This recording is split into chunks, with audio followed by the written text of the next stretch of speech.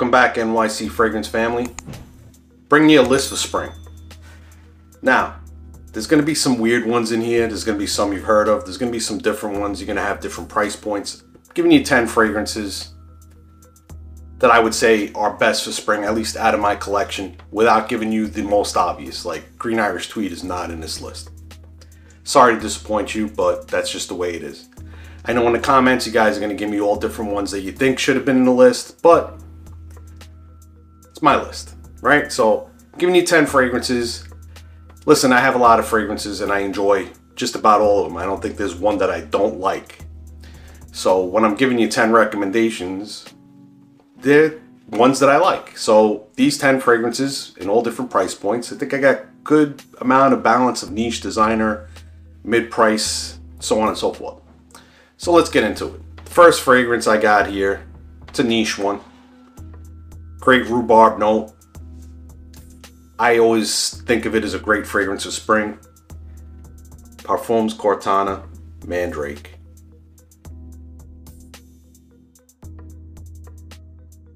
This is definitely a great spring fragrance as far as I'm concerned.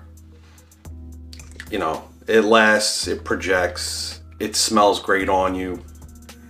It has what I consider to be a spring fragrance. Florals, fruitiness, not overly bound with citrus, but has like more of an herbaceous floral quality. Those type of fragrances for me are more the spring type fragrances.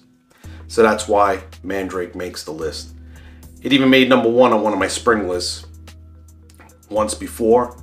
It deserves it. I just like reaching for this one. You know, I can't, obviously I don't wear it every day. I don't wear it 10 times. If I get to wear it twice during a season, it's probably a lot because I have a lot of fragrances and I go through them. But I do definitely recommend this one. If you haven't smelled it, check it out. Next one on the list is from a great house. They have a lot of bright, light, easy to wear, niche style fragrances, or niche fragrances. It is considered a niche house. From Histoire De Parfums, 1828.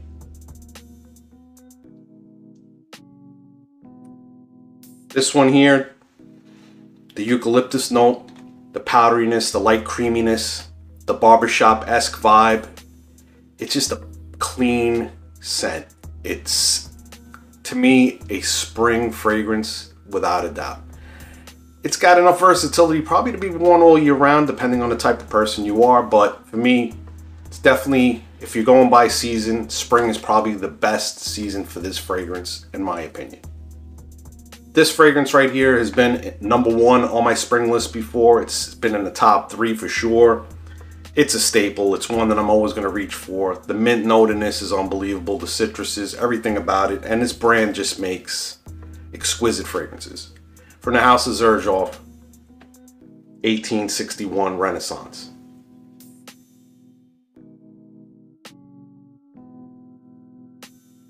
Now you know this fragrance. If you're looking for a Xerjoff to get into, the 1861 line is definitely the most value for you.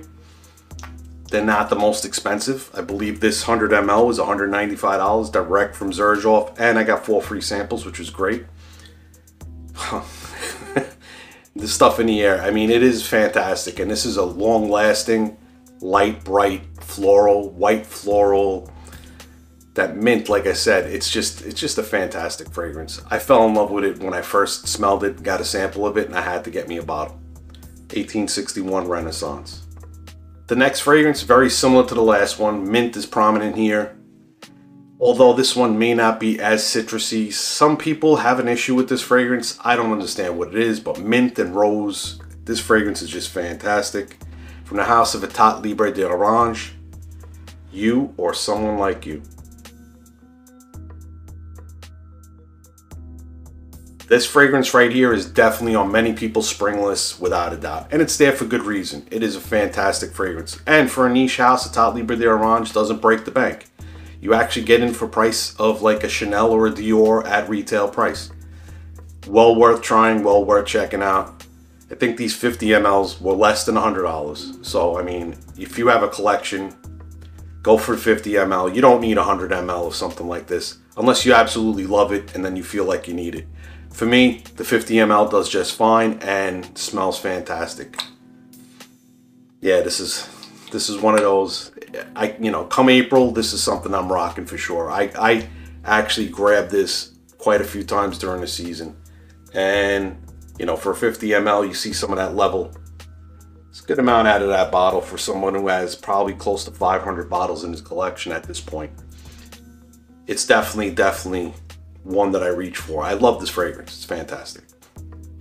The next fragrance, well, this one may have taken the place of a fragrance, or maybe meant to be summer only, but to me, because of the mint note, whenever I have the note of mint in a fragrance, I always think spring. I don't think summer. Summer for me is more about the citruses. Here you got more of a cooling, minty, spearminty with an almond note in there. And I think I might have just given it away. From the house of Guerlain comes L'Homme Ideal Cool. Now this one here, this one for some reason, just out of the whole line, most people just don't care for it. I don't know why. I mean, from the first moment I wore it and sprayed it on and I gave it a good wearing, I really said this is a really nice fragrance and it fits right into that L'Homme Ideal line perfectly. I know, you know, people tend to favor the cologne, L'Homme Ideal cologne over this. And I get it. They discontinued that. Some people are upset about that, that they feel like this shouldn't replace it. And I get where you're coming from. I do enjoy that one a little more than this fragrance, but I still enjoy this one. I don't think there's one in the line that I don't enjoy. I have the entire line, and it's, to me, the budget-friendly way to get into Guerlain, without a doubt, especially if you're a man. These are, you know, L'Homme colognes, L'Homme fragrances. They're meant for men, but women can also try them, try to pull them off if they like. But they are definitely made for the man. Just smelling this lingering in the air after I just sprayed it, it's a really nice fragrance. I mean, it's been hard to find at discount sites for some reason, but I think it's going to become a little more prevalent, kind of like the way cologne was, where it got down into the $30 ranges. I think I picked this up somewhere in a $40-ish range, which is a good value. That's the way I look at it. 100 ml bottle. I like it. That's all I could say. You know, everybody else has their opinions about it. I tend to like it. The next one I think is just a versatile all year round fragrance. The latest version of the Hugo Boss bottled line, the Ard Al Zaafaran Dirham. This is just fantastic stuff. I love Hugo Boss bottled intense. The apple note. This one just isn't as abrasive, maybe not as loud. This is more of a subtle, more adult version of Boss bottled. But I wore it and people just, I came across, I think, at least 5 people that had to ask me what I was wearing. They wanted to see the bottle because they know I carry the bottles when I'm wearing through the day. When I do my testing, I tend to carry my bottle with me. So they couldn't, you know, they couldn't stop. They were like, it smells amazing. I love it. What is it? And then I told them how much I found it for, and they couldn't believe it that it was that cheap. Because I think this is going on discount sites for around $60 now, which, you know, most people don't know, or most people that are not into this like we are, that know about all these sites, tend to pay retail. So when they go buy a bottle of this, they're paying over $100. When you tell them $60, they think it's a big bargain. For us, if it's not $30, $40, or maybe even less than that, then it's no real cheapie or really inexpensive. $60 still seems to be a decent amount of money to be spending for us because we know where to find the discounts. But listen, if you want something early, you're gonna pay some money. You're not gonna get it for dirt cheap. This fragrance, I think, I was happy that I got it. I have a lot of the Boss bottle fragrances. I enjoy just about every single one of the ones that I own. And further down the line, I'll do some videos on some of them and go over some of them and talk about some of them and give you some more suggestions. But this Boss bottle 2020 version, fantastic stuff. These last 4 are going to be in the cheaper realm. You're gonna find these for less than $40. And some of them are steals for those prices. The first one here is Dunhill Century. This, for me, I fell in love with this stuff when I first got it. It's just a beautiful neroli sandalwood type fragrance. Some people say it smells kind of like Santal 33 from Le Labo. I'm not really that familiar with that fragrance, so I can't speak on that, but I love this fragrance. It's just clean, it's fresh, it's definitely a spring fragrance in a bottle. Versatility, day and night, dressed up, casual. It's a great fragrance. The blue version of this is a compliment getter for sure. People like that because you take this and you add a little bit of that blue type DNA, a little aquatic vibe, and that one's really good too. And they're both coming in at good prices. This one here I think is around $40 now. Absolutely great fragrance as far as I'm concerned. One of the coolest ways to take a cap off too. It's almost like a magnetic and it has to twist off because it won't come straight off unless you really tug on it. You twist and it comes right up. Something stupid, but you know, I think it's cool. The next one is an old fragrance, but this one is almost like one of those Dua blendspirations, but it's not a Dua. From Geoffrey Beene comes Bowling Green.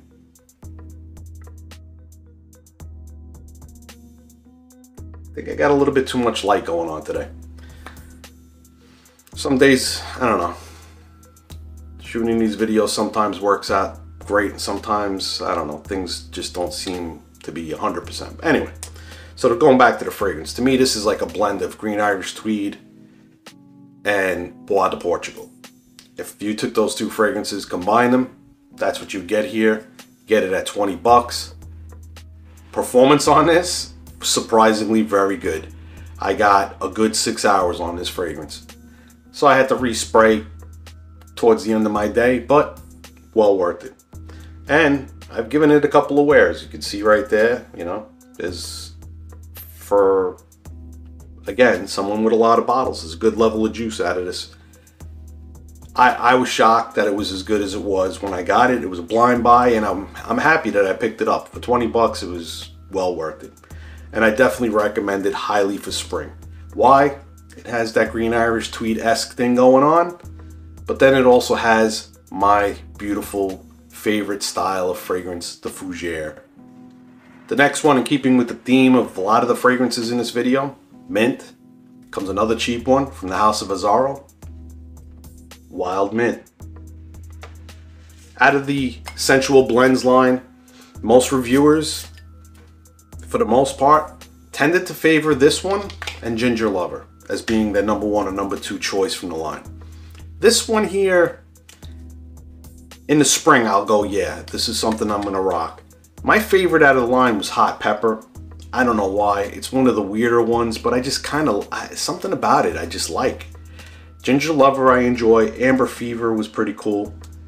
This one here, I wasn't totally sold on. I don't know. It's just, it was kind of sweet, but then for the spring though, this is definitely a fragrance I could see because it's got a sweetness, it's got the mint, it's fresh, the price is great.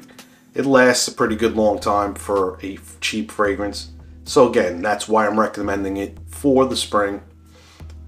If you don't know the fragrances from this line, you're gonna find one that you like for sure. All up and down the line, they're all pretty good. The only one I didn't really think it was so great was Naughty Leather. It was good, but it wasn't something that I really was like excited about. But the other four, including here, Wild Mint, definitely something to check out. The last fragrance is like not an oddball, but something that you probably either haven't heard of, don't know about. Not many people talk about it. I think I saw it from one reviewer. I blind bought it based on what I was hearing and the notes and so on and so forth. From Ard Al Zaafaran comes Dirham.